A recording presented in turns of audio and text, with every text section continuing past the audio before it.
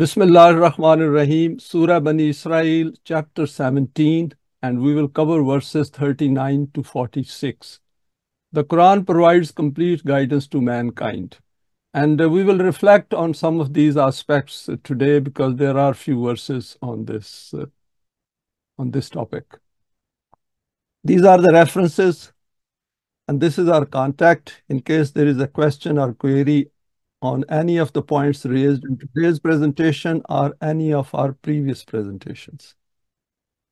Recap verses 17, 31 to 38. The system of Deen needs to take care of children in the land, and this should include all aspects of sustenance, education, training, and self-development. When the system is not yet in place, this should be kept in view during the transition period. All choices and decision-making needs to be guided by the permanent values. One such aspect is related to the education and conduct regarding sexual activity, which is for the purpose of the continuity of the human race. It should remain within the confines of a marital life and aim to guard against any promiscuity through education, training, and discipline. People who transgress need to be held accountable. And this accountability is a must because otherwise such activity which takes place outside the marital domain then causes problem widely in any society, in any nation, even in the world. Because these things don't remain confined to one family or two individuals, these have a bad effect on the society in general. Because whatever wrong we do, it does have effect on rest of us. Human life must be respected, and the unlawful killing of any human being must be dealt with through justice and fairness. The system should take care of all aspects of this and ensure that justice is done to the heirs of the victim. And we remember that this aspect in this verse was related to one human being. And what is going on in the world is that thousands of beings are being killed on a regular basis. Business dealings should be honest and transparent and regulated through proper rules and codes of practice.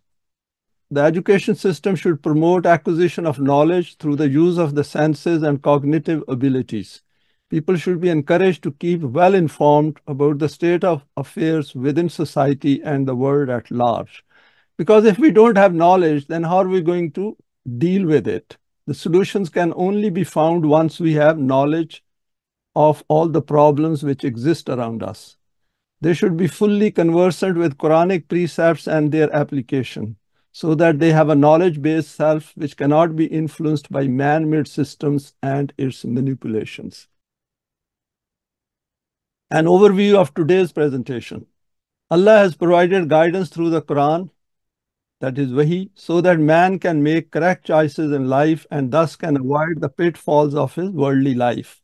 He should never mix man-made laws with the laws and values of the Quran, otherwise he will not obtain those benefits which are associated with Quranic teaching. This point Quran repeats again and again. The reason is that it is the very fundamental principle of the Quran that we should not mix man-made laws with Allah's laws. If we want to get maximum benefit from the formula of the Quran, then we have to remain within it. The Quran is a complete book of guidance, and this fact should not be accepted mechanically. Acceptance should be through rational thinking and reasoning. Only then can it help to acquire that psyche which can establish the system of Deen. The whole system of the universe follows the laws of Allah. Man should also use his choice and intent and opt for the Quranic values to bring balance and order into his worldly life, just like the balance and order in the universe. And Quran draws our attention to this aspect by picking up science from the outer world and then telling us that you can also get balance and order in your own world. Those who follow the Quran can identify those who are not interested in its guidance by employing the science noted in it. As these are related to the human psyche, hence they need to develop their own selves first in order to judge others using the Quranic criteria.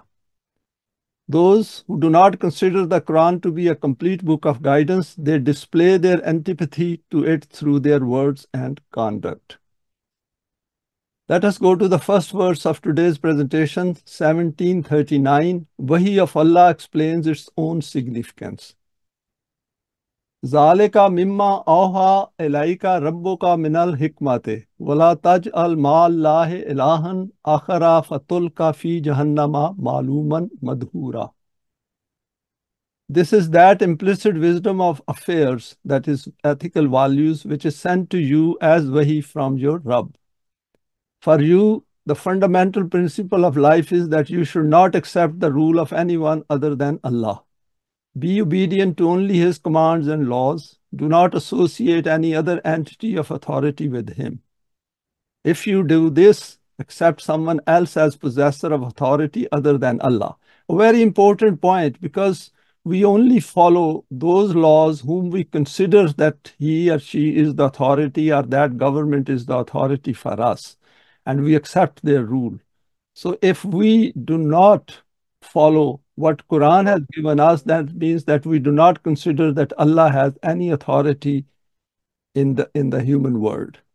Then its consequence will be that you will decline from the status of humanity, become cursed in all kinds of ways, and plunge condemned into the depths of Jahannam. And we can see this Jahannam all around us in the world of 2024. The Quran contains all the guidance which is required for Rububiyat. As we know, the Quran also describes the reason and rationale behind every one of its commands, values, attributes, principles, and precepts, so that we can reflect on these and then figure out the associated benefits within the context of the system of Deen. Here attention is drawn to this fact that Zalika mimma awha alayka rabbuka minal hikmate, that all these commands and guidelines are revealed for the system of Rububiyat and are based on hikmat. Hikmat means that everything which is explained in the Quran, the reason for that command is also explained. And we have to cross-check it as well, because Quran does mention one aspect in one verse, and then it goes on to ask us to reflect on another aspect of the same principle or same law. Since these are from your Rabb, hence they need your careful attention if you wish to draw benefit from this Quran. Since these are pure and complete, do not contaminate any of their aspects with your own desires and proclivities. The important point is that initially, of course, we can look at the Quran with our own doubts and suspicions, but gradually, as we overcome these inclinations and deal with the Quranic values based on facts and evidence around us, then a stage comes where we are fully committed to the Quran, and that is where the Iman comes in. That our conviction is absolutely firm without any doubt, and we know that 100% if we follow the Quran, it will take us to that point where it promises to take us as far as this life is concerned. And of course, the life goes beyond death, so it will take us on the path of further development beyond death. If you resort to any contamination through your own inventions and tampering, then you will not be able to benefit from the Quran, and the consequences will appear in the shape of turning your word into hell. And what I have done over here is I put down some of the comments in the light of the presenting evidence in the world around us, and we can see all of it and even more than this. For example, bloodshed, chaos, conflicts, wars, fear, huzn, and huzn takes into account all types of griefs and depressions and anxieties. Imbalances, injustices, tyranny, killings, murders, crimes of every kind, promiscuity, violence, child abuse, slavery of all kinds, exploitation, lies flying all around. And we can see that being displayed on modern media. Mutual accusations and wranglings. Whole media is full of these accusations and all these disputes. Wasting precious time on meaningless discussions and arguments. Living life under these conditions cannot lead to success in the hereafter. Further elaboration of this verse, let us analyze the verse in reverse order. And this thought came to my mind that let us see that how the verse reads if we take it in an inverse order. And the verse concludes by saying, Fatulka fi jahannama maluman madhura. If you make a choice to live a life of hell in which you do not wish to bring out your latent potentials with which you are born, then you need to live a life full of mutual recriminations and condemning each other on a continuous basis. And we can look at these two words, malum and madhura, their roots, and we will see there is a lot more to it. So if we want a word the way the word is as of today, then this is what we should do and what this verse is telling us. What should we do? In the above case, what you should then do is wala tajal ma'allahi ilahan akhara. That is, follow the man-made laws and reject Allah totally. Don't have to even read the Quran. Just leave the Quran on one side and get used to the world in which you are living, because you have made a choice to live in this world. Never obey the laws of Allah in your domain, and instead create your own laws or mix the two laws, i.e. some man-made laws and some laws of Allah which conform to your desires. So the point over here is that it is our choice what kind of a world we want. In this way, you will acquire that psyche which will lead you to creating a world full of chaos, disorder, imbalance. Living life like this may give some of you some benefits of this physical life, but it will never let you possess a developed self which can live beyond physical death.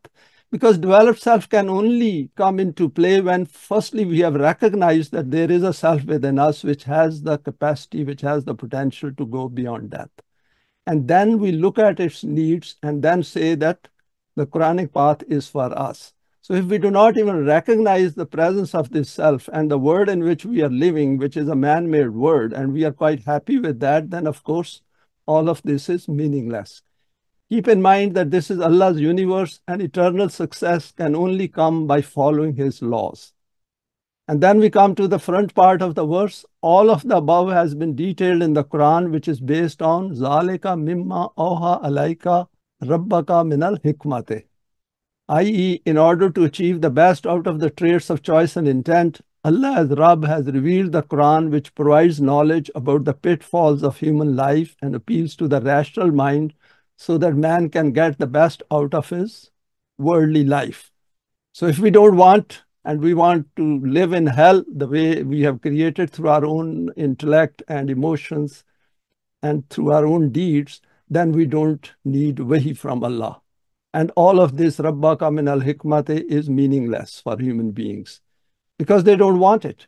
Human intellect needs the guidance of Wahi, otherwise it goes astray, as his base desires cannot lead him to his destination, which is defined by Rububiyat. Now let us go to the next verse, 1740. Ensure wrong thoughts do not get access to your mind. Afa asfakum rabbukum bil banina wattakhaza minal malaikati nasan innakum la taquluna qawlan azima. This is the fundamental principle of Deen, i.e. that authority and control in the universe belongs only to Allah and not anyone else. And we don't need a lot of evidence for that. It is all around us. And it is this very thing that these ignorant, superstitious people cannot understand. And this is where the duty of the Quranic students come in, that they should explain to others after understanding it themselves. It is their belief that there are many gods and goddesses who are included in the rule of Allah. Furthermore, that Allah also has progeny who help him in his affairs, and that the angels are his daughters. Ask them that, has your Rabb specified sons for yourselves and has made the Malaika daughters for himself? How greatly erroneous this utterance is which you bring on your tongue without thinking. If we remember, this aspect was also covered under Surah Nahl 1657, and we might like to have a look on that talk as well. Further reflections on this verse 1740. We know that within the domain of religious belief systems, all types of wrong things are attributed to and included in the concepts of God, which human minds have invented. Since these affect the human psyche, the Quran pointed out these wrong concepts and invited us to think again in order to benefit from its guidance. And we know Quran does point to us that what kind of false concepts existed in that Arabian society. And even in today's society, despite all the development and modern technology, human beings being the same still hold on to quite wrong concepts which are not rational at all. Here, the erroneous belief linked to Malaika is quoted, and the people are asked to logically question this, whether it has any relevance to the factual concept of Allah, which is based on His attributes, which help to transform ourselves. And the point to which Quran points our attention is that by holding on to these beliefs within our cognitive makeup, don't think that these will not affect you. These things do affect us because these go into subconscious, and then the subconscious affects our conscious level of existence. And as a result, we cannot bring out all those latent potentials which are kept within us and which can only be brought out through the guidance of the Quran. To some, this may appear to be a minor issue, but by mentioning Rabb here, the Quran has asked us to reflect on this aspect since it affects the human psyche, which simply cannot be of any use to the system of Rububiyyat if it has concocted these kind of beliefs. And it is a fact. All those people who hold on to such beliefs, the Quran can never reveal itself on them as a system of Deen. They will read it, but they will never understand the importance of Deen, and as a result, all these things remain oblivious to it, and they do not get any benefit from the Quran as far as this life is concerned. The verse concludes by stating, "Innakum la taquluna qawlan azima." These thoughts and words have a massive effect on the human psyche, and such an outlook can never benefit from this life.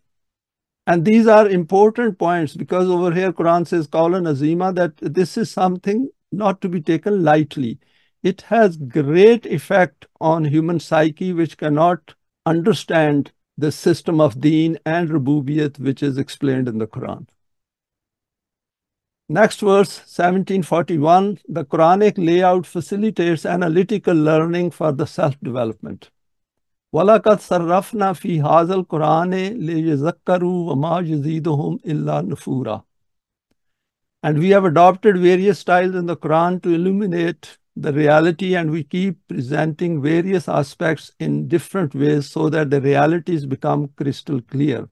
And we can see over here, Sarrafna, that is through Tasriful Ayat, we can understand the Quran because different aspects are covered in different parts of the Quran. We have to bring them all together. And that is why we cannot pick and choose from the Quran. We have to take it as a whole from beginning to the end as a system of Deen.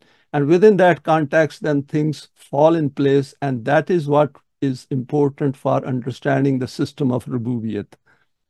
But those people who have made up their minds that we are going to oppose this, come what may, there will be no effect on them from this. Rather, their hatred increases even more as a result. And this happens because people pick and choose. They take out those aspects which suit them, and then they just keep following it, not looking at the whole Quran and where those aspects fit in. Expanding these meanings further. After listing a number of important aspects of the duties of Mu'mineen, here the Quran sums it up by stating that this book contains all the guidance which is required to transform this life of ours. If we keep in mind verse 21:10, which says, لَقَدْ أَنزَلْنَا عَلَيْكُمْ كِتَابًا فِيهِ ذِكْرُكُمْ أَفَلَا تَعْقِلُونَ. Surely we have revealed for you a book in which is a message of eminence for you. That is for each one of us, and not only individually, but collectively as well.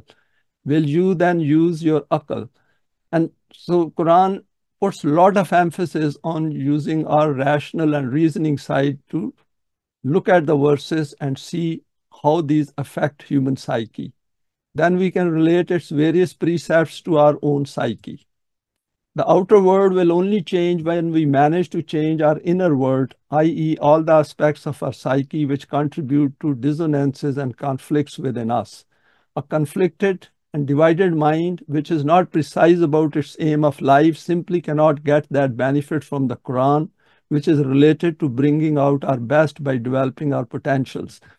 Because if we keep looking at others, then we are not going to benefit from the Quran. The way to benefit from the Quran is to look inwards, that what all I have, what all potentials I have, and what else I have to which the Quran is pointing our attention to. because that is how we can benefit from it. And that is how, when we come together, we become an effective member of that team, because each team is fully developed, very solid, concrete in their outlook, and they have a firm iman in the values of the Quran. Because if we waver, then we affect not only our own self, but we also weaken the team. Let us look at the verse in parts. وَلَقَدْ صَرَّفْنَا فِي هَذَا الْقُرْآنِ لِيَذَّكَّرُوا. We have explained aspects of human life in the Quran so that they can get the best out of it for their own eminence in this life and the life beyond this. Now, continuing on this verse 1741, despite presently living under man-made systems, we can benefit from the guidance of the Quran intellectually as well as in practical life. Bringing about a change in our psyche is only possible when we feel the need for this, and in order to do this, we need to overcome those emotive and intellectual proclivities which prevent us from getting to the heart of the message. Proclivities over here means those inclinations within us, those desires within us, that outlook which we possess at a point in time. What exactly is that? And how do our desires affect it? In verse, Inna Allaha la yugayyiru ma biqawmin hatta yugayyiru ma bi anfusihim, we have gone through this verse. Allah does not change the state of a nation or people until they bring about a change in their own psyche, i.e., the change in the outer world is directly proportional to the change occurring within each one of us. For example, if we wish to acquire understanding of the system of Deen and then work for it, we need to acquire that self which is developed within the domain of the permanent values and divine attributes. So that means if we do not understand some of the aspects of the Quran when we are going through it, we need to raise the level of self-development so that we start to understand it. And for that, the formula given by the Quran is to bring out our own best by doing salih deeds. For this, two steps are intrinsically linked, i.e., first we should have iman, and I've just quoted this verse. It's an important verse because there are a lot of important aspects covered in it as cause and effect. And then as a consequence of this iman, to carry out salih deeds. We can then evaluate the level of our self-development using the criteria clearly signposted in the Quran from beginning to end. And when we say criteria, it means that wherever Quran says, this is how Mu'mineen behave, this is how Salihin behave, this is the way Muhsineen behave, then we should look at all that criteria and see that how much of it we are reflecting from our own personality and how much we are lacking. And then we should make an effort, not creating stress for ourselves or anxiety for ourselves, but within the man-made system, we can do a lot to bring out our best. Continuing further with this verse, then the verse concludes with an interesting fact, وَمَا يُزِيدُهُمْ إِلَّا نُفُورًا. This is a beautifully worded verse where Quran says that these people, when the message of Quran is passed on to them, what increases is not anything about the Quran, but they want to run away from it. Instead of coming to the Quran, they create a distaste for it. Instead, people respond to something which is for their own benefit. It only increases their flight from the Quran, which is haqq. Why do they do this? So I thought to put down some comment on this aspect as well. Here we need to pause and reflect. In order to understand the human psyche and its inclinations, unbridled human desires do not like being curtailed by anyone. And people are unwilling to consider any option which impinges on their desires when they carry out a cost-benefit analysis. And this is something very interesting, that why did Allah create us like that? These aspects, Allah knew that human beings are going to behave like that. Then why did He create us like that? And the answer we have to find ourselves from the Quran as well as from the presenting evidence around us. That if something has become very obvious to us as students of the Quran, why it is not still obvious to others? And that gap we have to fill, and that gap has to be understood in the human psyche, because unless we understand that, we can't feel comfortable in the world in which we are living. If they see a benefit, then they are willing to alter their choice. And there is a very strong proclivity to fulfilling our desires kept within human beings. And human beings will never give up their desire unless they are presented with something better than that or more advantageous and beneficial to them. The Quran does not offer any immediate benefit to people, especially when the man-made systems are fully entrenched in the world. And this is a very important point for the students of the Quran, that why people don't find attraction towards the Quran, and even those who study the Quran, read the Quran, do not see the system of Deen, because they think that this is impractical. This is not possible, and that is why they say that this is the way word is supposed to be, and we will just read the Quran for our own salvation or for some kind of a invisible sawab. Then the Quran addresses the people who are in power and are wealthy, as the system cannot be changed unless those wishing to change it possess physical power. Obviously, people in a position of power will only opt to change if they are dissatisfied with the man-made systems of which they are the beneficiaries. The next question which comes to our mind is that if people do not want the system of Deen, and we see it, there are plenty of them who have even read the Quran and they don't want the system of Deen, because deep down in the subconscious, they know that if the system of Deen comes, at least during the transition period, they will lose some of the benefits which are associated with the man-made system. Of course, they do not see yatim and miskeen. Then why do they read the Quran and spend time to worry about its words and their meanings? Few more reflections on this verse. The Quran has pointed to some of these aspects, helping us to comprehend the unbridled human psyche. And unbridled means which is not guided by the values of the Quran. Many assume that human life ends with physical death, hence there is no personal accountability, and being the beneficiaries of the system, they do not wish to think about the problems facing humanity and the world. Thinking about human problems creates discomfort. And it is a fact. If we start thinking, for example, what is going on in Gaza, what is going on in Africa, what is going on in different parts of the world where there are conflicts created by human mind and human hands, then these will create some stress. And this is part of learning about the Quran, learning about the system of Deen, because unless we feel the pain and anxiety and we become even annoyed about it, we are not going to get up and do something about it.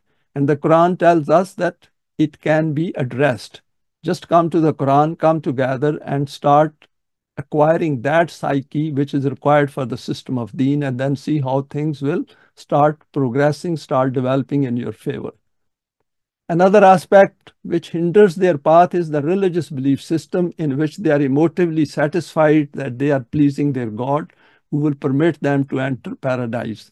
Such beliefs are, in fact, predicated on this false assumption that the fate of every human being is pre-decided, and this is related to the issue of taqdeer.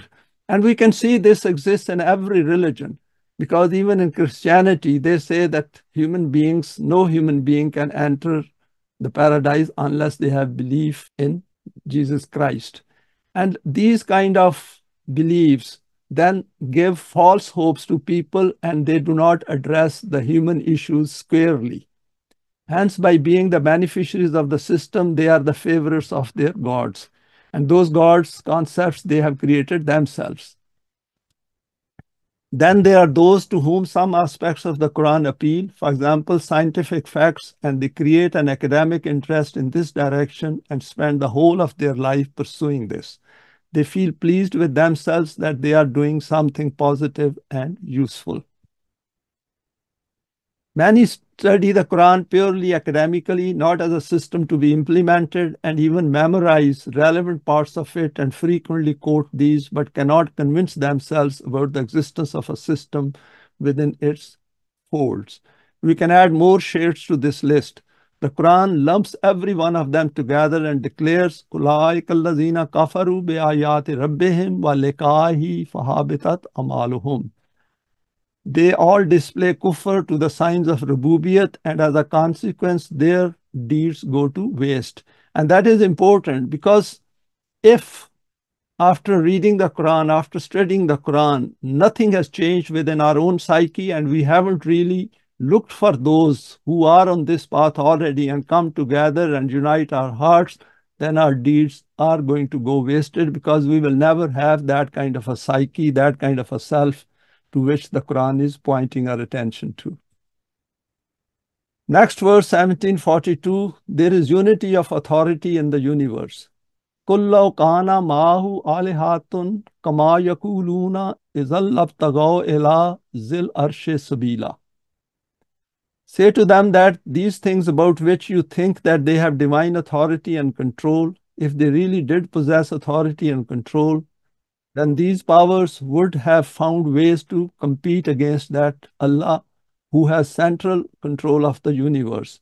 And if control had become divided, then chaos would have erupted in the universe. Whereas it is a fact that there is no chaos and disorder in the system of the universe anywhere. So the Quran presents evidence that there is unity of command, unity of sovereignty in the world, and that is through Allah's laws. Further reflections on this verse, 1742. We know that the Quran places great emphasis on Tawheed, i.e., one law giving authority in the universe which only belongs to Allah. Here a fact is quoted from the human world, where if there is more than one ruler in a land, there is bound to be conflict and disorder.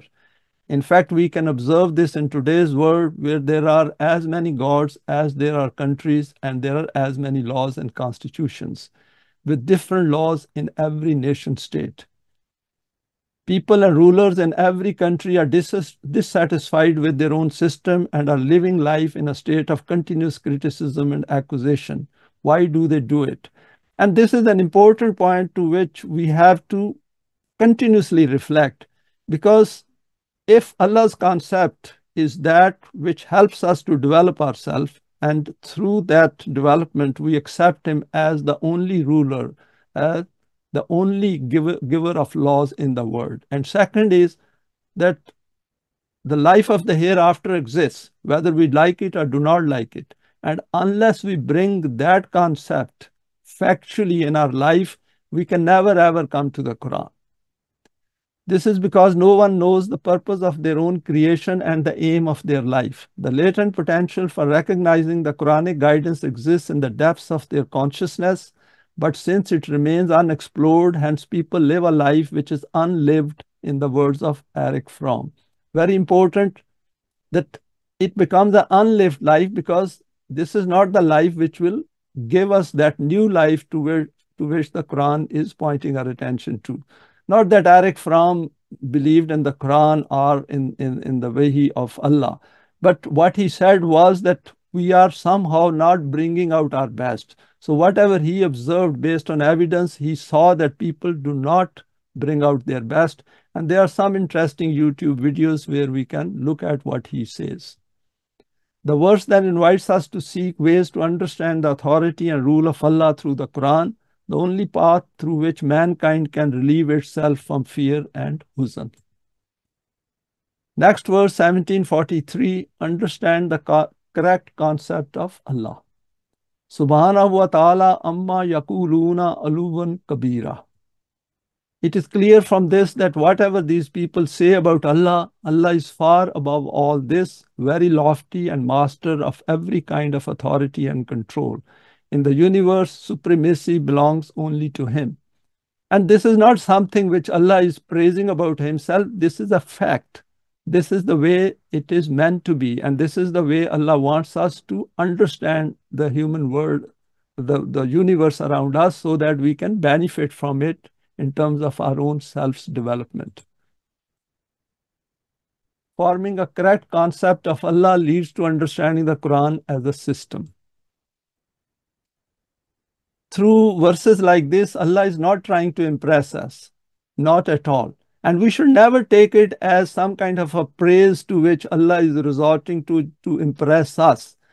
If we know that the Quran is for our own eminence and loftiness, and if we look at these verses from that aspect, then we will see that there is a lot in these verses for our self-development, and it expands our consciousness, it expands our vision, it gives us access to those areas where man-made system can never ever give us access to. As we have seen, the Quran is for achieving that eminence and loftiness of character for which we are created as human beings possessing choice and intent. We need to analyze these verses with that context in mind. Let us analyze it by looking at the typical contents of a human psyche, which is non-Quranic. And I put it down, though we have gone through this aspect previously as well, but it is good to remind ourselves. And then for some of us who are going to see this presentation for the first time, it will help them to reflect. Ask anyone about the criteria for success. For example, in our word, we should ask each other and those people who haven't come to the Quran that how do you define success in the word or success in your life? And these will include their own education, their family, job, wealth, car, house, country. That is affinity for land, because that is the deep down affinity that people want to hold on to some piece of land. Miscellaneous material possessions, religious beliefs, very important. They will give up everything, but will never compromise on their beliefs. And even knowing that these beliefs have no concrete basis, they are holding on to them just because they have inherited them, including wrong concept of God, spouse, children, friends, relatives, boss. And the list can be even, we can add more to it. The whole point is that we should see that what is the priorities within our mind, and does hereafter and that concept of Allah finds any place anywhere in it. And you will be surprised that all those non-Quranic minds will have nothing as far as the hereafter is concerned, or their own accountability is concerned, or the concept of Allah. And they don't even think about it. In order to check these contents, we can do this by pausing to reflect on our past few years of life, i.e., what did we pursue? What was the aim of this pursuit? Did it include the Quranic value system, or was it all outside the values of the book? Then the next question we need to ask is that if I die tonight and never rise from my bed tomorrow, do I possess that self to which the Quran invites our attention? Have I checked it using the Quranic criteria or not? I put it down over here not only to remind myself, but I thought we should think about these things and then motivate ourselves that wherever we are still lacking in understanding the system of Deen, we should make some effort in our own time as well. Verse 1743, continuing, human self-development needs a higher self as a model. Let us look at the verse more closely. Quran says, Subhanahu wa ta'ala amma yakuluna. Whatever people say, Allah is beyond that. And this is about the false concepts people have about their own God. And He is such whose obedience needs to be adopted in order to bring out those potentials which are linked to supremacy, elevation, loftiness, and ascendancy. And we will see to that in subsequent slide. Becoming that human being who can carry out the task which Allah wishes us to accomplish by becoming His companions. So when we go through these verses, we should relate it to what Allah is asking us to reflect from our own personality, so that we can carry out those duties which Allah is asking us to do on His behalf. And we have gone through a number of these responsibilities in our previous presentations. Here the Quran is asking us to replace the contents of our mind with this concept so that we acquire the correct Quranic concept of Allah. For example, there's the verse in Surah Al-Imran, وَلَا تَهِنُوا وَلَا تَحْزَنُوا وَأَنْتُمُ الْأَعْلَوْنَ إِن كُنتُم مُؤْمِنِينَ. So lose not heart, nor fall into despair, for you will gain superiority if you are mu'mineen. See the same word, alone, very high, a superlative degree of superiority. And superiority not in terms of putting other human beings down, but superiority in terms of acquiring a very high level of eminence and loftiness in our character. Then the verse sums up the meaning of Allahu Akbar by stating Aluvan Kabira. Follow the guidance of this book and never give up. The results will show that the path being followed is the correct one. And those things will, ourselves, we will realize that how much good is coming out of our personality, how much purified thoughts we have acquired in the light of the Quran. This is just like becoming a doctor. We have to go through a procedure of 5-6 years and then subsequent training to become a doctor. We cannot become a doctor unless we have followed that procedure. Same is the students of the Quran. If they want to become mu'mineen, they have to go through this procedure of coming to grips with the responsibilities of which Allah has taken on himself, and we have to deliver them in the human world. And then we have to acquire all these abilities over a period of time in the context of system of Deen. And another interesting point which came to my mind while I was putting these slides together was that when we die, since the next world is not going to be physical, so even if we are doctor, because once somebody has become a doctor, that becomes part of his self. And that self will rise up as doctor in the hereafter. But since that training will be of no use in the hereafter, so because it's a non-physical world. Similarly, Quran is asking us to acquire a moment self, just like becoming a doctor, so that we have that self which not only helps transform this life into the system of Deen, but when it rises up, it fits into that system of Deen which is already in place in the hereafter.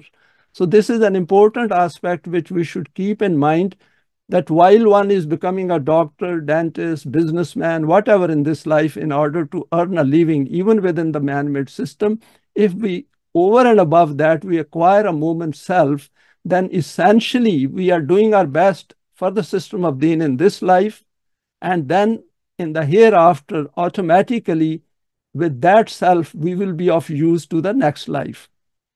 This is possible by acquiring the Quranic psyche with complete iman in its guidance, that it will take us where it promises to take us.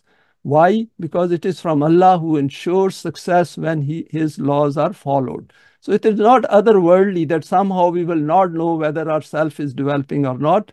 We have gone through this aspect previously as well, but if we look at the Quran, it is clearly signposted for the moment self. 1744, the universe around us demonstrates the existence and functioning of Allah's laws.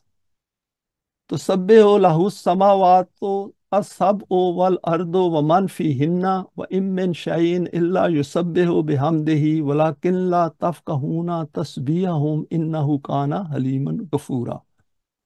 Whatever is in the highs and lows of the universe and whatever is within them are all busy functioning for the completion of the program defined by Allah. There is no such thing here which is not functioning for the completion of that program, whose outcomes appear in front as living evidence of the praises and appreciation of Allah.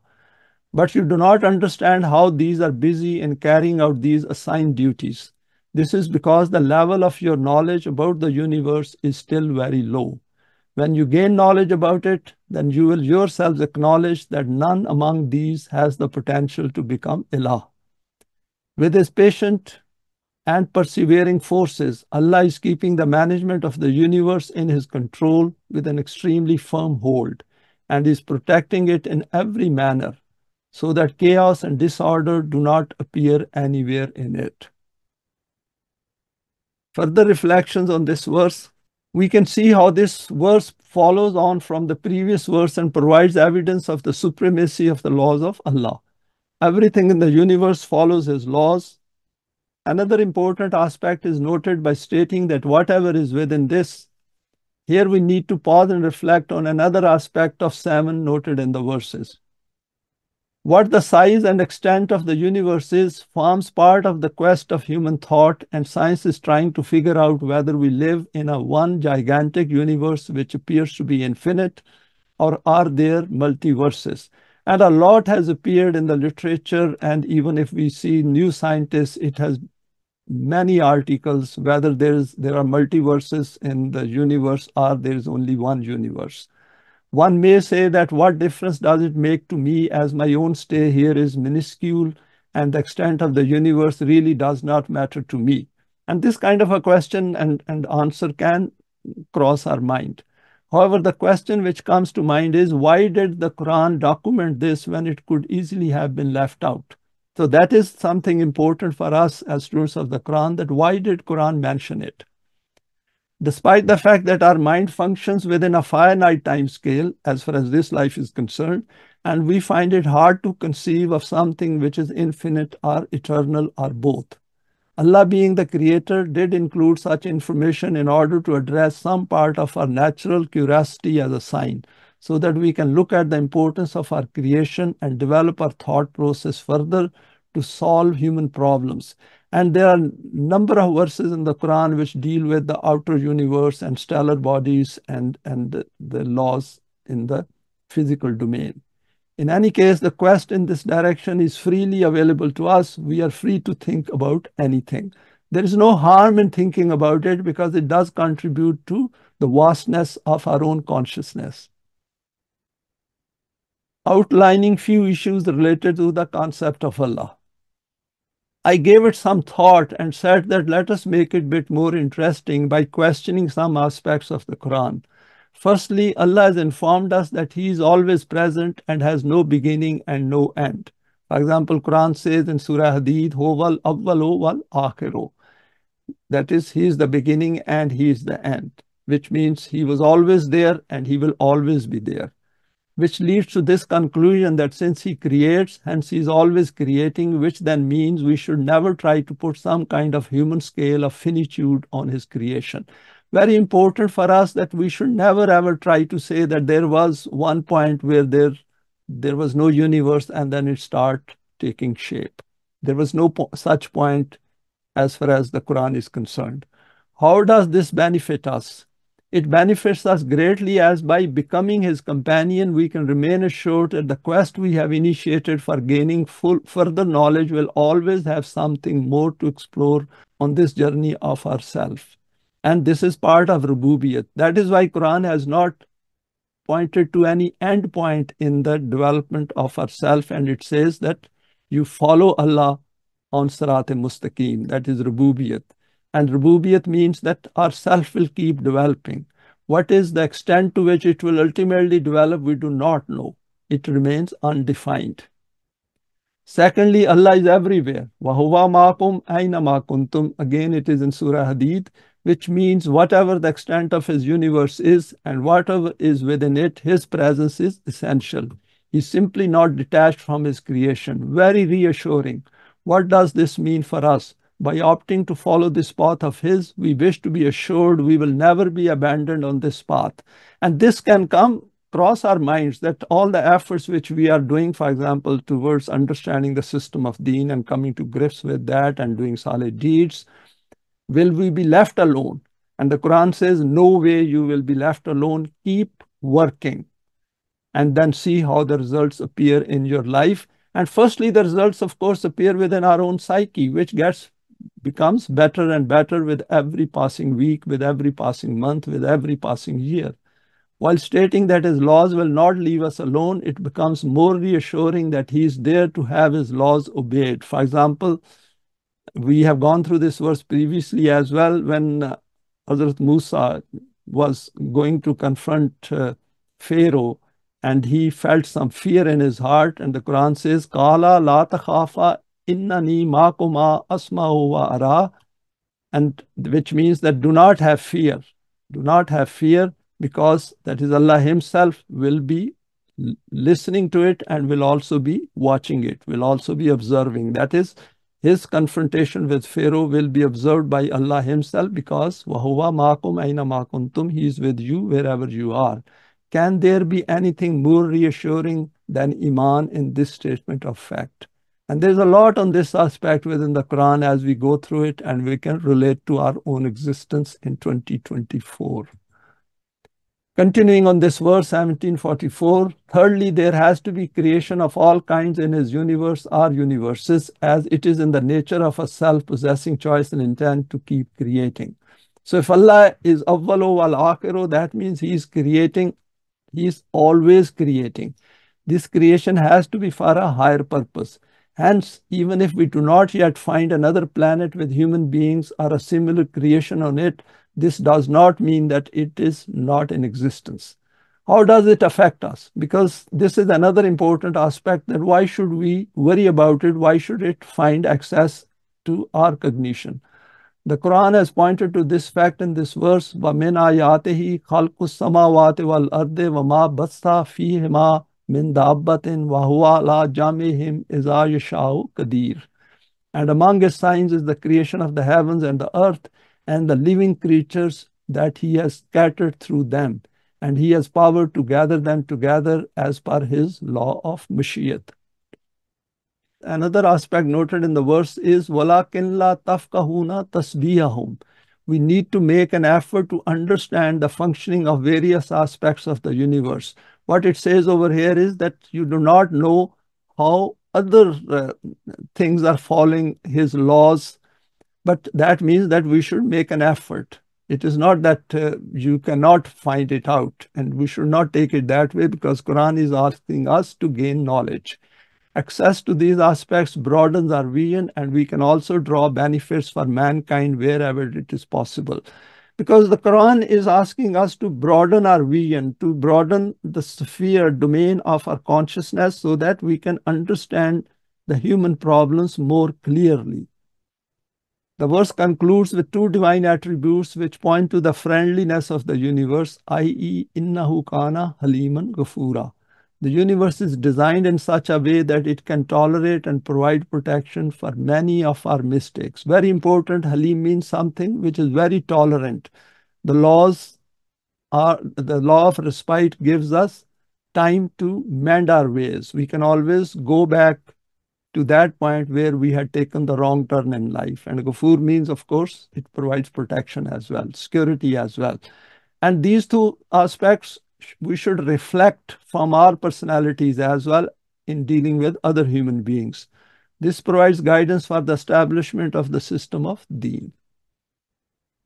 Now, over here, I've drawn a schematic which I thought will add some color to our presentation today, handing the word back to Allah by following the Quran. Now, this is the word planet here from, if we look at it from the space, Allah handed over planet Earth to man for a finite physical life. And we know that this whole planet is handed over to human beings to do whatever they want to do in this life. He is at liberty to use his choice and intent and create any man-made system. The law of cause and effect will let him know if his choices and decisions are good for him or not. He is invited to create a new life within him based on the development of his self. And this new life, about it, we can only learn through the Wahi of Allah. Otherwise, people think that the life will end with death. Allah then sent his guidance as Wahi via different messengers to provide man with the choice to avoid the evil effects of man-made systems and obtain the benefit of balance and order in his word, just like the outer universe. So Quran told us that if you want order and balance in your world, just like the outer world, which is beyond your domain, then you should come to the path of Wahi. And here, Allah has handed over planet to us. Over here, it is asking Mu'mineen to hand it back to Allah by following his laws. So it is an interesting equation to which we should pay some attention. And I paid this attention and I said, wait a minute, Allah has handed this over and now he's asking us to hand it back so that we follow his laws and then get all the benefits associated with order and balance in the world and bring order and balance within our own life as well through the system of Deen. This guidance is now preserved and protected for all times in the Quran. It is man's choice to follow this guidance willingly and thus get all the benefits associated with this obedience. If he does not accept this guidance, then man essentially has only one choice. And we can see that human beings only have one choice without the Quran. It is the Quran which provides another choice to us. Keep following man-made laws which are based on this assumption that human life ends with physical death. In following the Quran, we hand over planet Earth back to Allah, i.e. his laws. And here I have quoted a verse, وَهُوَ الَّذِي فِي السَّمَاءِ إِلَٰهٌ وَفِي الْأَرْضِ إِلَٰهٌ. Now this is a statement of fact. What Quran is saying is that he is the one whose laws, he is Ilah in the heavens, that is in the outer world, as well as he is Ilah within the human world. And we can see that death will come to everyone. Whether we like it or don't like it, it is a fact of life. So wherever his laws are working, for example, in our physical body, his laws are working. And if we, for example, do not follow those laws, clearly physical laws, for example, not keep our diet properly, keep smoking, drinking, and do not have healthy way of living, then we will leave this world probably earlier than many others. Iman in the hereafter as a criterion. This is the next verse. وَإِذَا قَرَأْتَ الْقُرْآنَ جَعَلْنَا بَيْنَكَ وَبَيْنَ الَّذِينَ لَا يُؤْمِنُونَ بِالْآخِرَةِ حِجَابًا مَسْتُورًا. Those people who approach the Quran with a prior feeling of aversion in their hearts and do not have Iman in the life of the future, their condition is such that when you present the Quran before them, there is such a psychological veil drawn between you and those people which cannot be seen through ordinary eyes. Further reflections on this verse, 1745. This verse makes us understand the finest aspects of the human psyche, and as students of the Quran, it can save us from many distractions and false hopes which we attach to people who are not interested in the Quran despite appearing to be its keen students. Those who precisely acquire Iman as defined by the Quran, a desire arises within their hearts and minds as beneficiaries of this change that others should also be invited to its guidance. So it is a positive sign within us if we have acquired Iman that we want others to join in this different way of living in the world and to work for the system of Deen. Here Allah guides us about not making the assumption that the change which we have experienced through this guidance will be acceptable to others. The Quran has informed us that if Iman does not contain the element of conviction in the hereafter, then merely saying a few words and showing some interest in reading it or listening to it will not bring about any change in people. Why does it happen that something which is obvious to one individual is not so obvious to another one? Continuing, here the Quran has factually stated that those who listen to the Quran but do not have Iman in the hereafter, there appears to be an invisible veil between them and the Quran and the moment who is communicating it. And we experience it because when we pass on the message to others who are not interested, we will see that sometimes they show their disinterest as well. But we can see that it is not making any sense to them, whatever is being explained to them in the light of the Quran. They will endlessly talk about the man-made system and its bad points and its evil side. But once we invite them to the Quran, they refuse to come to the Quran. Why is this veil invisible, and can we make it visible? That is, if we look at the verse in reverse order. In order to make it visible, we need to come to grips with the new psyche within us based on Iman and understand the higher purpose of life to which the Quran draws our attention on a continual basis. Without acquiring a logical understanding of the existence of the life of the hereafter, not just as barely a belief or a concept, oh yes, there is a life in the hereafter. The Quran is asking us to concentrate on it and get evidence for it within our own psyche first. And then its acceptance, the importance of the system of Deen and its basis cannot be grasped. In the absence of this constituent of Iman, this life of ours becomes only animalistic, and we do not recognize the existence of ourself and its need for further development. It also means that if people say verbally that they have Iman in the hereafter, we need to explore this aspect further as noted in 1736. i.e. to gain knowledge about this. We shouldn't leave it there. We should probe it. Of course, tactfully, we can speak to people and ask them what exactly they mean by having belief in the hereafter. And then we can relate it to what is noted in the Quran, and we can point their direction to it if they are willing to listen to it. In another verse, the Quran cautions us by stating, وَمِنَ النَّاسِ مَن يَقُولُ آمَنَّا بِاللَّهِ وَبِالْيَوْمِ الْآخِرِ وَمَا هُمْ بِمُؤْمِنِينَ. Of the people, there are some who say, we have Iman in Allah and the hereafter, but they do not have Iman.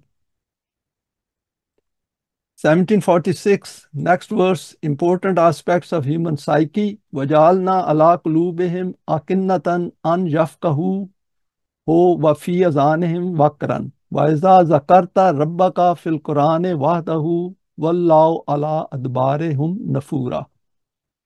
And such covers are drawn over their hearts, due to which their intellect and reasoning is of no use to them, and in their ears are such plugs, due to which the truthful matter simply does not reach their heart, The emotions of hatred make man blind and deaf like this. It is the outcome of these emotions of hatred that when you mention one Allah alone in the Quran and do not associate their batil gods and religious clergy with Him, they turn their faces away and leave. This is the last verse of our today's presentation. Further reflections. Continuing on from the previous verse where Iman in the hereafter is highlighted as a sign of possessing Iman, here the Quran has drawn our attention to two important aspects of the use of the heart and mind. In order to acquire conviction, we need to involve both our intellectual side as well as emotive side. Otherwise, we cannot benefit from the Quranic guidance. And we have used example from our day-to-day life as well, that if we understand something of benefit to us, but are not motivated to go for that benefit, then we cannot get that benefit. So first we should understand it intellectually and then emotively bring out that motivation within us, create a desire and a need for that, and then go after it. And if these two are not there, then we cannot achieve our purpose. The use of our senses helps us to gain information through our perceptive abilities, and then we take this further and convert it into knowledge. If people do not find an appeal in the message of the Quran, then we need to figure out the psyche behind this rejection or lack of acceptance. If we can understand the process of the acceptance of our own Iman, then we can relate this to others. All of us possessing the same self means that if we understand our own psyche, then if we try, we can relate this to others. Why do people not like the completeness of the Quran as the book of guidance from Allah? Firstly, they do not feel the need for it because they consider the beliefs they hold to be adequate for their needs. I went through these points and I thought that it is better to again share these. We have gone through some of this previously as well. Mostly such people are the beneficiaries of man-made systems. What do they think they will get by accepting it as a complete book of guidance? And they think they will get nothing out of it. Continuing, secondly, when they see clearly to what the Quran is inviting them, they do not wish to abandon their unbridled desires and prefer to keep following these, even if these contribute to injustices and imbalances in the world. And we have seen that people continuously talk about these injustices and imbalances and what is, for example, going in the world in Gaza to Palestinian people. They will talk endlessly about it, but once we present the solution from the Quran, they are not interested in it. For example, in verse 45-23, Quran says, "Afaraita minattakhadha ilahahu hawahu." Then do you see such a one as takes his own vain desire as his God? Because they do not want to give up their own desires, which are lying outside the guidance of the Quran. Thirdly, they wish to conform to the majority, and the argument they use is that how can so many people go wrong despite living in a grossly unjust world? The Quran counters this line of thinking by presenting evidence from the court of knowledge, and it says, "Walakinna aksaran nase la ya'lamun." And this helps us because if we are looking for majority to change and start following the Quran says it's not possible. The reason is that most of the people want to conform to the majority around us. Even if when the system of Deen comes in, those who following the system of Deen and who are willingly accepted the system of Deen will always be in minority. And this is the way human psyche functions. In other words, if you are to follow the majority and the word, they will lead you away from the path of Allah. And to understand this psyche by the students of the Quran is part of our responsibility to understand it. Why do people do that? And we will come to this conclusion that most of the people find it very hard to start thinking rationally and using their reasoning power. They want an easy course in life because this is the way their desire is.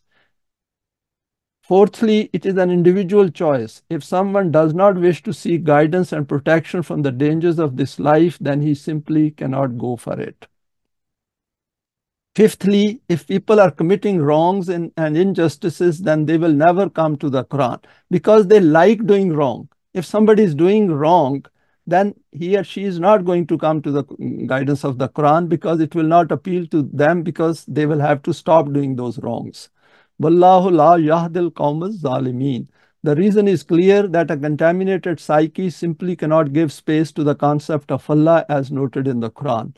Life can only come to our psyche when we make ourselves aware of the lifeless contents residing in it. Finally, some concluding remarks. These are some of the signs which can help us to communicate the message of the Quran to others. Even those people who study the Quran academically admit that there are aspects in it which simply cannot be the product of the human thought process. They also notice the uniqueness of its language and the power behind its statements, i.e., the way its verses address mankind and mu'mineen. However, their minds do not go beyond the basic level of thinking, and they do not see its contents as providing guidance on organizing our world based on its permanent values. I put down this comment through my own observation that a lot of even Western thinkers who talk about the Quran, they do not see the system of Deen in it. They do not see that concept of Allah which helps to develop our own self. And they also do not recognize their own self, which has the ability or the potential to go beyond death. All their thinking is that the life ends with death, and with that assumption in mind, they study the Quran.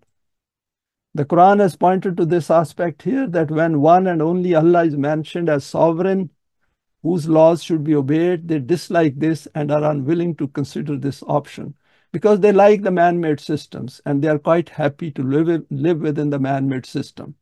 For example, in verse 39-45, وَإِذَا ذُكِرَ اللَّهُ وَحْدَهُ شَمَازَتْ قُلُوبُ الَّذِينَ لَا يُؤْمِنُونَ بِالْآخِرَةِ. It's worth looking at the rest of the verse as well. When Allah, the one and only, is mentioned, the hearts of those who have no iman in the hereafter are filled with disgust and horror.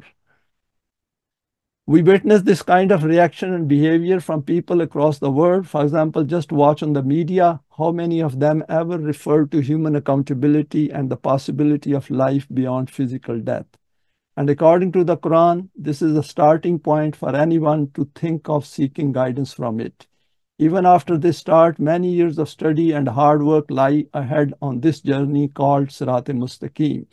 Just like becoming a doctor and any professional being in the human system, we should also look at the Quran that for becoming a mu'mineen, we need rest of our life to work on it, and we need an intense focus on these verses and try to bring change within us and try to see that how the world is functioning around us. Thanks for your time and for sharing this today. Please feel free to share it with your contacts. You may like to subscribe for future talks related to the Quranic system of Deen. Thank you.